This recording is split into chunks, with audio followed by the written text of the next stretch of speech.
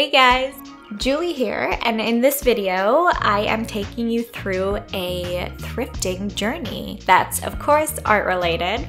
In my past videos, you probably heard me talk about thrifting for art supplies a few times. Well, this is finally the series, which so far consists of 2 videos that involve me shopping for vintage art supplies as well as creating an actual piece with the supplies that I found at different thrift stores. So what inspired this whole journey was that about a month ago, I came across some Soviet watercolors being sold on Etsy, and yes, you heard that right. So art supplies created during the time of the USSR, that's apparently a thing on Etsy.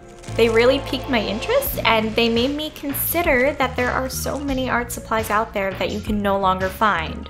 Items with sentimental value and history that you don't even know about. Maybe the paint set that you found was just sitting in some drawer for the past 40 years. Or maybe it lived a really interesting life and fulfilled its purpose by being used to create so many amazing pieces. But something about that mystery and using your imagination to fill in the gaps is just so engaging. In my opinion, it adds depth to these supplies and the pieces you create with them. So my vintage art supply hunt commenced. Over Christmas break, I visited a total of 13 thrift stores and counting. This included 5 Value Villages, 2 Salvation Armies, and 6 other small thrift shops that were mostly run by volunteers. My first stop was a Salvation Army, and here I didn't find any vintage art supplies, but I did find a pack of 60 brand new touch markers. I was really tempted to pick them up, but about a year ago I actually found some Ohuhus from Value Village, and I was so excited to see them there that I just bought them, even though I have a ton, probably over 200 alcohol markers at home. So I never ended up touching them, and I just gave them to a friend. So I knew that if I bought these markers, they would just sit in my room and I'd probably end up giving them away. Also, I just imagined some broke student coming into Salvation Army and coming across them and getting so excited that they found a set of super budget alcohol markers. So, you know, I wanted to save those for someone who didn't have them already. I also came across picture frames. A lot of picture frames. And for those of you who don't know, I'm actually in the process of rearranging my art space right now. So I figured that framing some of my art and having a wall full of unique frames would be just a nice and interesting touch. And I can confidently say that after visiting so many thrift stores, I will never buy a brand new picture frame again. There are so many unique frames to choose from at different thrift stores. So many. That was probably the one constant. Whether it was a tiny little thrift store or a massive Value Village, you could find so many amazing picture frames. So maybe I deviated slightly from my mission during my first trip, but the second trip was a lot more successful. Now, I didn't record every single stop, otherwise this video would be like an hour long, but this footage here was taken at thrift store number 6, which was a Value Village. Here I found a couple of items, but after so many other trips leaving empty-handed, I was just excited to come across anything remotely unique.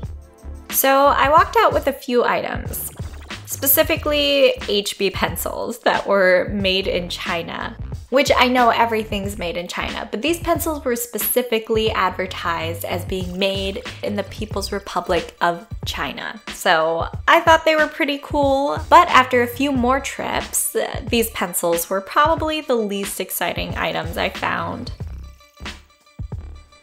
Hey guys, we're back, and I'm using my nice little green camera again. We are reunited, and I only ended up grabbing 2 of the items that I picked. So I went a little crazy. Any sort of art supply, I just threw it in the basket, anything that looked interesting or unfamiliar. And then I sifted through everything and I figured out what I wanted to keep. And I ended up spending a total of $6.70. And of course I used my coupon. So Something you should know about me, I'm a bit of a germaphobe, so every time I go thrifting, even pre-COVID, oh, I would just feel disgusting after, and it's just the idea of like, I don't know, everyone touching all this stuff and you don't know where it came from. So it took a while for me to really fall in love with not necessarily the act of thrifting, but finding some really cool items, mostly clothing items, and sometimes books, but I never really thought to look for art supplies. So this is something that I guess I'll have to get used to. This is when I decided to regroup. What was the point of this mission? Was I building a collection or looking for items that I could actually use? So it was time to set a few ground rules. Rule number 1, no more empty picture frames. This has probably been the most difficult rule to stick with. Rule number 2, only buy vintage art supplies that I could see myself using. And rule number 3, which is more of an exception, antique items. So anything that looks old, like really old, like 80 years or more old, are fair game. So if I ever found some 80-year-old crayons that I probably wouldn't use because I haven't touched crayons in a really long time, then it's okay to pick it up because, let's face it, that would be a pretty sick find. Like, can you imagine finding some OG Crayola crayons in their original packaging? Look what I found, guys. Colored pencils, and they haven't been used. That's pretty cool. I'll probably do a voiceover over this anyways. There were a few items that I came across at nearly every single thrift store. First off, Crayola products, colored pencils, felts, and crayons. I also found a lot of character pencils, like Disney characters, anime characters, a lot of Hello Kitty, and even some Barbie pencils. And then there were the damn geometry sets, the ones in the metal tins. My sister and I kept thinking they were watercolors, so every time I saw one I'd get excited and then I'd flip it over and I would see that it was just a math set and I would be so disappointed. Also, I don't get why these sets are always on school supply list. Like, I only ever recall using the mini ruler. So I walked out with these 101 Dalmatian crayons, but what I was really gunning for are these oil pastels because they look pretty vintage. I'm not sure if they are, but they're by the Talons brand. So this is the brand that creates the current Van Gogh line. So yeah, pretty cool. There's no information on it, but I'll open it up when I get home and yeah, we'll see what this is all about. So that's exciting. And we're just gonna hit up one more thrift store. This is thrift store number 3, and the location surprised me. I thought it would be at the heart of all the shops, but I guess this is a church.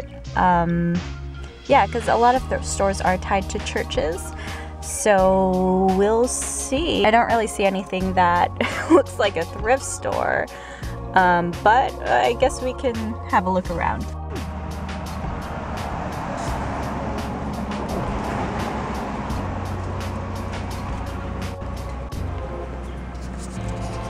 So apparently the thrift store is underneath the church. So I guess I'm going into some kind of dungeon. Oh, down there. Okay, I see it. This building's so cool. Like, I've never been here before. Okay, let's see what they have.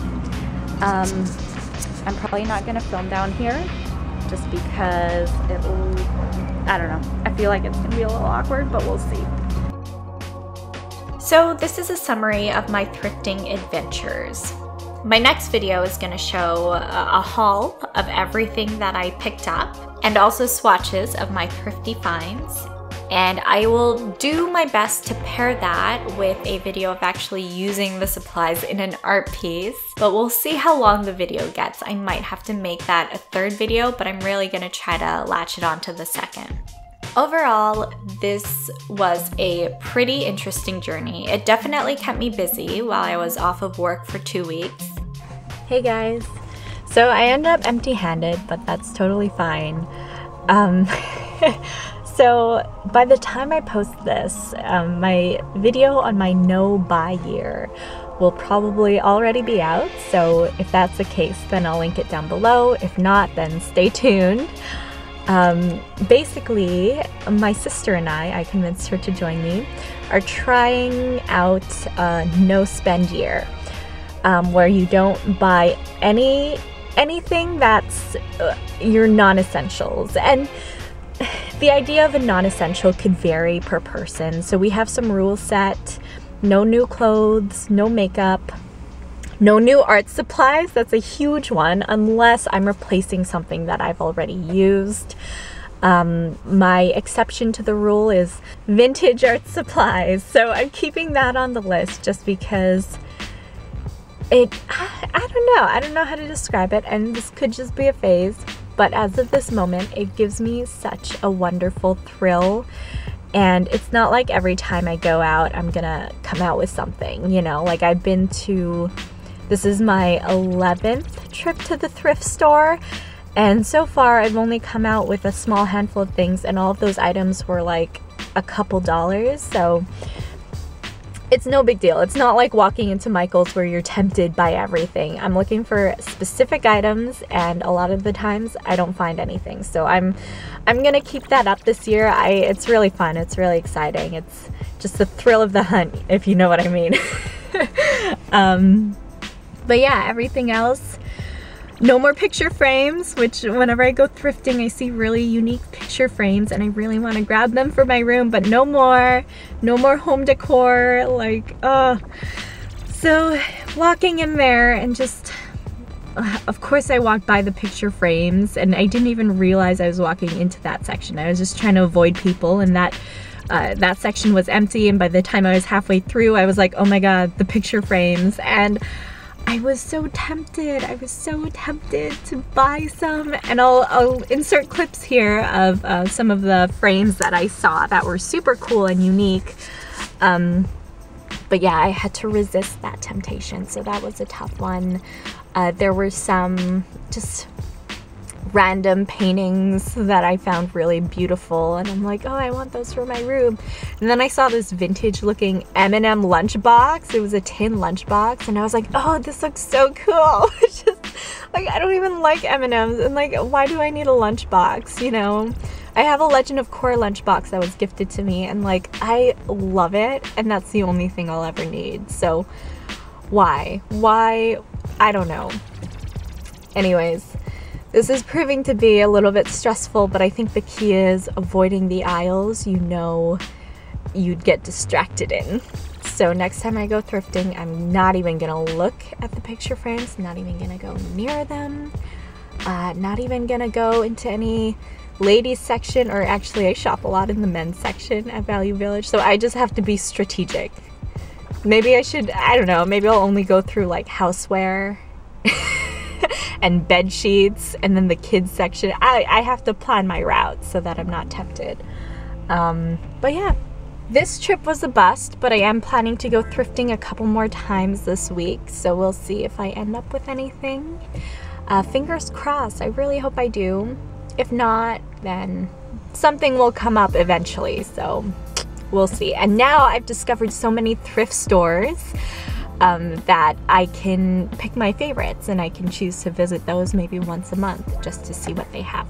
Anyways, until next time, stay creative, stay healthy, peace. I hope you enjoyed this video, and I hope that it inspired you to check out your local thrift store and see what kind of neat little trinkets and art supplies you can find. If you come across anything interesting, then please let me know in the comments. If you have any information about the supplies that I showed in this video, then let me know in the comments, because it's actually really difficult to find information on a lot of these old materials. In a lot of cases, I couldn't even figure out which year they were from. So if you have any insight at all, please share in the comments below.